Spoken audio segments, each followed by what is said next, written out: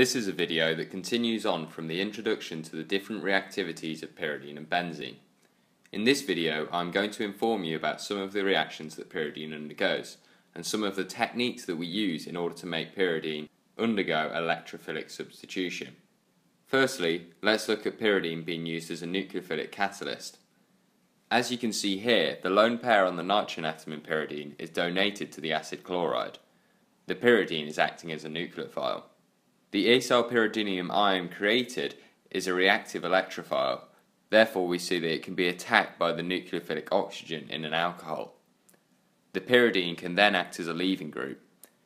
If we look at what has actually happened here, we can see that the pyridine has made the acid chloride more reactive and susceptible to attack by the alcohol, resulting in the formation of an ester. Now let's look how electron donating groups can make pyridine derivatives more reactive towards electrophiles.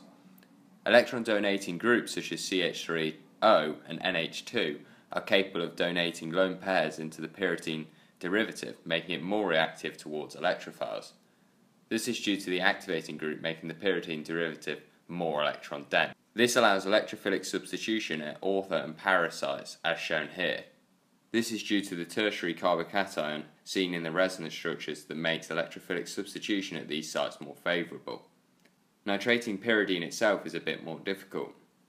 The ring is oxidized as shown in the first step. The oxygen ion can donate its electrons into the ring, making it more electron dense and susceptible to electrophilic attack. The reaction with NO2 takes place. When NO2 is added, it is added in position 4, also known as para. Attack at position 2 or in the ortho position is also possible, but the positively charged nitrogen ion can repel the incoming electrophile. We now need to reduce the N oxide back to pyridine. How we do this is shown in this diagram here. This reaction is driven by the formation of the strong PO bond. In the next video, we will talk about how pyridine undergoes nucleophilic substitution.